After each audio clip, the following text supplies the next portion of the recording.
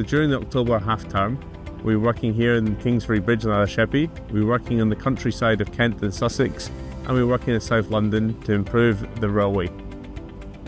On Kingsbury Bridge, we have replaced 40 of the steel ropes that lift the bridge up for vital maritime transport to move underneath. Suburbs of South London, we've been turning on a new signalling system which will improve the reliability of the train service. On the Medway Valley lines, we're working on the infrastructure. We've built a 200-metre sheet pile wall to prevent embankment slips onto the railway.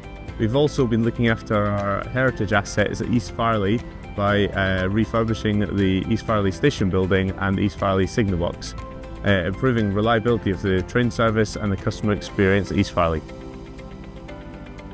Between Hastings and Rye, we've been working in the Victorian-era tunnel, refurbishing the brickwork and spraying it with concrete to prevent leaking of water through the tunnel onto the infrastructure and improving reliability of that asset.